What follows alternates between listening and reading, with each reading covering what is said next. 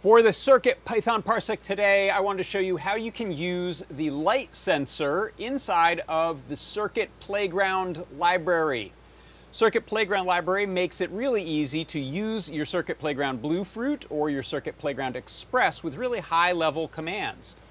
In this case, I want to use the little onboard light sensor. So what I'm going to do is take my little flashlight here and shine it at the little light sensor that's built onto the Circuit Playground. And you can see as I increase and decrease the amount of light hitting that, we can plot that value right here in the Moo plotter. If I open up the serial output, you can see we have these units. They're not any particular unit, they're not lux or nits or anything like that. But you can see here, I'm just simply measuring that and outputting a value and then plotting it to the graph. Now, if you take a look at my code, the way this works, the simple demo works, really all I've got to do is import from Adafruit Circuit Playground. I'm importing CP, that's the Circuit Playground library, and that means I have access to everything on board, including cp.light. That's all you need to do. If you ask for the value of cp.light, it returns that value.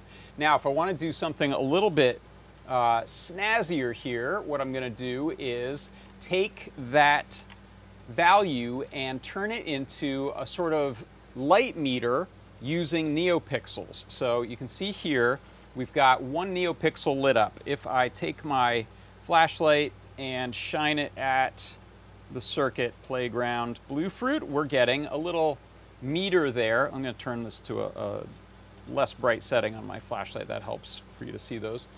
You can see that those neopixels are lighting up based on the read. And in this case, it's the same thing. I'm just simply getting that cp.light value, but I'm turning it into a remapped value that can tell the neopixels 0, 1, 2, 3, 4, 5, 6, 7, 8, and 9 whether or not they're going to light up. And then depending on that peak value, we go ahead and set those, in this case, to a red at 4000, and then when they're not at that value, we set them back down to 0 so that they kind of erase as we go backwards. That is how you can use the Circuit Playground library inside of CircuitPython to read the onboard light sensor. And that is your CircuitPython Parsec.